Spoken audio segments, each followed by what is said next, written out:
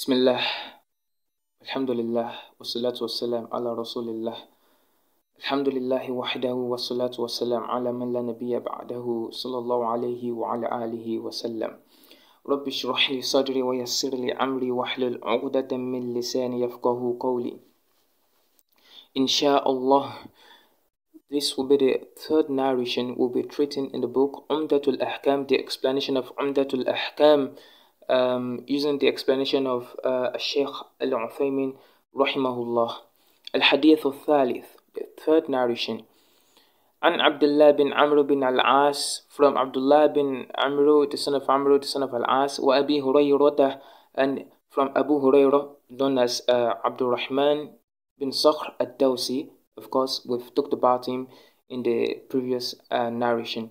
وعائشة رضي الله عنهم, and Aisha, the al-Mu'minin رضي الله عنها, رضي الله عنهم, may Allah be pleased with all of them, أن النبي صلى الله عليه وسلم, that definitely the Prophet called, he said, ويل للأعقاب من النار, that woe to the hills from the hellfire. Now, of course, this may be ambiguous right now, but as we move on, then the explanation will make it more clear. Asharhu al-Ruwat, the narrators. Awalan, the first one, Abdullah bin Amr bin al-As bin Wa'il al-Qurayshi as-Sahmi. Abdullah, the son of Amr, the son of al-As, the son of Wa'il al-Qurayshi, he was a Quraysh, and Sahmi. كان كثير العبادة, he used to worship a lot. حافظا لأحاديث النبي صلى الله عليه وسلم, he memorized and the narrations of the Prophet صلى الله عليه وسلم. لكن, but لم تكثر الرواية عنه, but he didn't narrate lot of narration, lot of hadith. كما كثرت عن أبي هريرة رضي الله عنه, as Abu Hurairah, he narrated a lot of hadith. So Abdullah bin Amr, he didn't narrate a lot of hadith like Abu Hurairah, may Allah be pleased with both of them. لأنه كان منقطعا للعبادة, because he used to devote a lot of time to ibadah, to worshiping. رضي الله عنه. اختلف المؤرخون في موته أين كان ومتى. The historians, they actually differ as to his death, where he died and when he died. So they differ as to this. So there's no certain actual date and actual place he died. وَنُقِلَ عَنِ الْإِمَامِ أَحْمَدَ, and it was reported from the Imam Ahmad rahimahullah, أن وفاته, that is death, كانت ليالي الحرة. So ليالي الحرة, it was a time of fitna among the Muslims, when we can't have time to go deep into this, so we just stick to what the Mu'allif wrote. So it was a time when it was a time of difficulty. نعم طيب. ذا الحجة سنة 63 رضي الله عنه, that is that according Dhul Hijjah, in the 63rd year after Hijrah, may Allah be pleased with him. Abu Hurayrah رضي الله عنه سبقت ترجمته في الحديث رقم 2. طيب, so we've already talked about the short, the brief introduction, or the brief looking into Abu Hurairah, to who he is in the previous hadith. ثالثا, the third narrator, عائشة al-Mu'minin bint Abi Bakr Abdullah bin Uthman bin Amir al-Qurayshi at-Taymi radiyallahu anha wa an abiha. So Aisha, the mother of the faithful believers, the daughter of Abu Bakr radiyallahu anhu bin Uthman, being the son of Uthman bin Amir, the son of Amir, yani Uthman, the son of Amir al-Qurashi. Abu Hurairah, of course, was also a Quraysh, a Taymi, and from the tribe of Taymi, the clan of Taymi, radiyallahu anha. May Allah be pleased with her, wa an abiha, and may Allah be pleased with her father. Wulidat fil Islam, she was born into Islam. She was actually born into Islam, meaning her father has already accepted Islam, before she was born. وتزوجها النبي صلى الله عليه وسلم في مكة بعد موت خديجة, and the Prophet married her in Mecca after the death of Khadija رضي الله عنها, وقبل زواجه بسودة, and before the Prophet married Sauda. So the Prophet صلى الله عليه وسلم, he married Aisha رضي الله عنها after the death of Khadija and before the Prophet married Sauda رضي الله عنها. وهي ابنة ست سنين, and it was a girl of 6 years. ودخل بها في المدينة وهي ابنة 9 سنين, and the Prophet he consummated the marriage while in Medina while she was 9 years old. So actually, a lot of people have actually, especially the non-believers, the non-Muslims, they've tried to attack Islam and tried to attack the honor of the Prophet sallallahu alaihi wasallam, stating the fact that he married Aisha when she was so young, and they've said a lot of despicable things. They've called our Prophet a lot of despicable names like a pedophile and all sorts of names. But of course, like I used to say, we can't go too deep into this. But what I would just say is that for each period and for each culture and tribe, they have their certain norms. And during this time, it was considered a normal thing to marry this early, and it was not like the Prophet forced Aisha. And during that time, girls were more quick to maturing and were more quick to developing. Aisha at such a young age was said to have memorized a lot of poetry and was so intelligent. Subhanallah. طيب.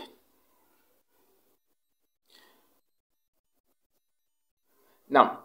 وتوفي عنها وهي ابنة 18 سنة. And the Prophet died while she was 18 years old. صلى الله عليه وسلم ورضي الله عنها. وكانت على جانب كبير من الفضل والعقل والفهم والعلم. And when it comes to virtue, and when it comes to honor, when it comes to being intelligent, when it comes to understanding a great deal about the deen, and when it comes to having a lot of knowledge, Aisha رضي الله عنها was at the top. قال فيها النبي صلى الله عليه وسلم. The Prophet actually said about her, فضل عائشة على النساء, the virtue, the honor of Aisha over the other women, كفضل الثريد على سائر الطعام, is like the virtue and honor and the president's tharid takes over the rest of the food. So tharid is an Arabic dish. It's a very wonderful dish. Actually, I won't eat it, but according to the hadith and how the ulama have explained it, so tharid is a very honorable dish.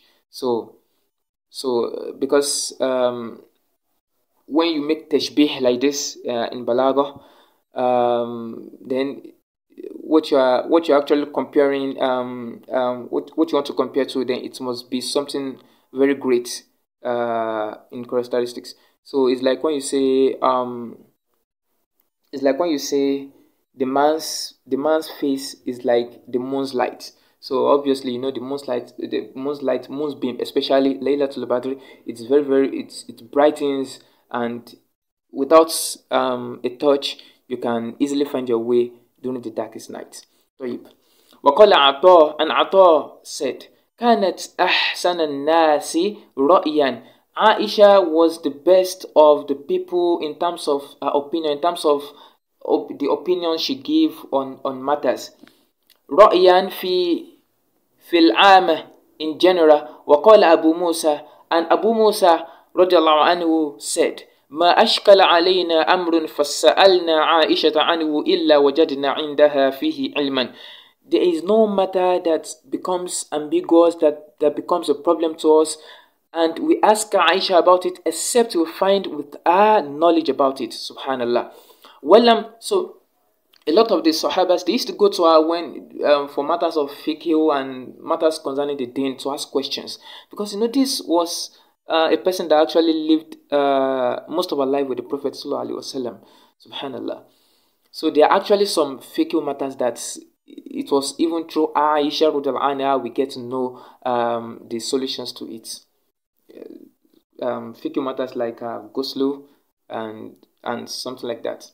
ولم تمت حتى نشرت في الأمة علما كثيرا, and she didn't die until she spread a lot of knowledge in the ummah, in the nation of the Prophet sallallahu alaihi wasallam, among the Muslims, among the Muslims. وكانت وفاتها في المدينة, and a death happened in Medina في Ramadan, in the month of Ramadan, سنة 58, in the 58th year after Hijrah رضي الله عنها, may Allah be pleased with her. طيب. موضوع الحديث, what is this hadith talking about? What is the topic we're actually treating in this hadith? بيان حكم التقصير في الوضوء, clarification of the rule when it comes to coming short on our wudu, when we come short on our wudu, when we don't perform our wudu very well. شرح الكلمات, explanation of the kalimat. wailun, what is wailun? مبتدأ خبره للأعقاب. Wailun, this is actually for the students of knowledge that are studying Arabic. Mubtada'un, wailun is mubtada'un, the beginning of the word that starts, the noun that starts the beginning of the sentence. Khabaru lil aqab, and it's khabar, the news that is given about wailun is lil aqab, to the hills. Like I said, the Arabic students will be more concerned with this. وهي كلمة وعيد وتهديد. طيب. Now, so this is a word of warning and a word of threat. A word of threat. Wakila, and it is said, Wadin finnari, it is a valley in hell. Wakila, and it is also said, Mim'ana adhabun, that it means a punishment. Al-aqab, jam'u akib. So it is the plural of akib, the hills. So wahuwa al-urkub, the back of the foot. Wa'al, and the alif wa lam lil ahd, it's points. طيب, let me read the rest of the sentence. فالمراد بها الأعقاب التي لم يكمل غسلها في الوضوء. So when we say that alif wa lam lil ahd, it means what I'm talking about. The specificity of what I'm talking about is known to who I'm talking to.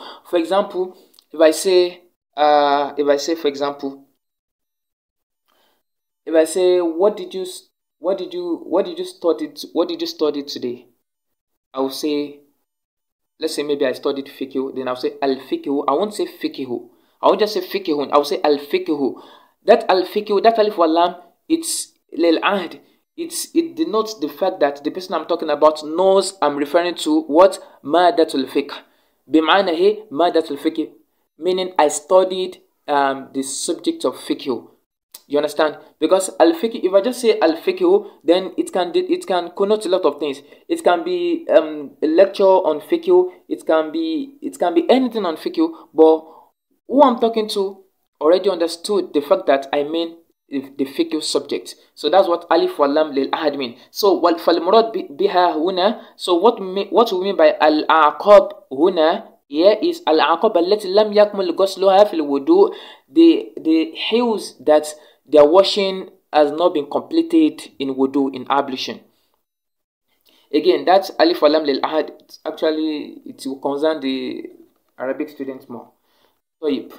من النار, from hell, أي, that is narul akhirah, that is the naru jahannam, the one Allah will use to punish the disbelievers yawm al-qiyamah. Wal-jar wal-majrur, and طيب, so the author rahimahullah, I love him a lot. He pays great attention to literary device and to the beauty of Arabic language. So that's why we are encountering stuff like this. So al-jar wal-majrur, so jar wal-majrur, that is min, that is al-jar, min, and now that is majrur. Again, the Arabic students will understand this more. The kalimat wail, that is, it is for the word wailun, wo. Ay anna al-waila, that is That is what we mean by while. It can either be adhabun or wadin finnar, threat. Lil aqab, that is, it will be for the aqab, to the hills, min an-nar, from hell. La min adhabin akhar, not for any other punishment. That is, that's while this punishment we're talking about is for lil aqab min an-nar, la min adhabin akhar, not for any other punishment. طيب, I hope this is understood. الشرح الإجمالي, the comprehensive meaning. لما كانت الطهارة من أهم شروط الصلاة. When we understand that and when we know that الطهارة, purification, is one of the most important preconditions of salah for it to be valid. وكان الإخلال بها إخلالا بالصلاة في الواقع. And when we come short on it, when we don't do it very well, it's in reality ikhlalan. Then in reality we're also coming up short on our salah. We're actually not even actually performing our salah very well. Fil waqi, in reality. حذر النبي صلى الله عليه وسلم من الإخلال بالطهارة حيث توعد من أخل بشيء من أعداه الطهار. طيب, حذر النبي صلى الله عليه وسلم من الإخلال بالطهارة. So the Prophet صلى الله عليه وسلم, he warned about not performing purification very well, about coming up short on purification. حيث توعد, whereby he mentioned the threat, the promise to من أخل بشيء, whoever come up short with something, with his purification, min adoi, from the part is supposed to be from the part is supposed to purify, adoi toharo, the part is supposed to purify, bi adhabin min an-nar, with punishment from hell. That is, the person will have a punishment from hell. Ala dhalik al-adwi, on that part he failed to purify very well. Haythu yaqulu alayhi salatu wassalam, whereby the Prophet said, wailun lil aqabi min an-nar. We've already translated this: woe to the hills from hell, from the hellfire. وخص الأعقاب بذلك, and he specifically mentioned the hills لأنها كانت محل تقصير في القضية التي قال فيها النبي عليه الصلاة والسلام ذلك القول.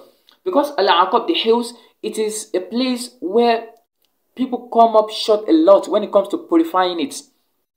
In this certain issue, in this certain problem, that's why the prophets actually specified al-aqab. So it doesn't mean that we can just take any of the other parts with levity and, for example, so the Prophet said, "Wailun lil aqab." That means if I don't wash my face very well, then I don't have punishment from hellfire. No, we have to wash every place we're supposed to worship very well.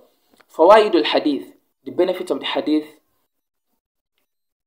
أولا, the first, وجوب استيعاب أعضاء الوضوء بالتطهير, the obligation of making sure every part that's supposed to be washed and purified when performing wudu is properly purified and washed, and water reach every place it's supposed to reach.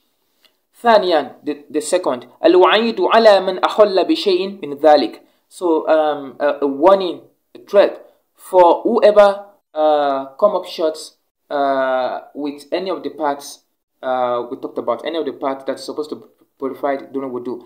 Thalith, and the third, أن التقصير في شيء, that anytime we come up short on something, من أعضاء الطهارة, on the places we're supposed to purify, يعتبر كبيرة من كبائر الذنوب, it is seen as a big sin from the biggest of sins. Subhanallah. رابعا, the fourth, أن غسل الرجلين, that definitely that verily the washing of the 2 feet في الوضوء during ablution واجب, it is obligatory.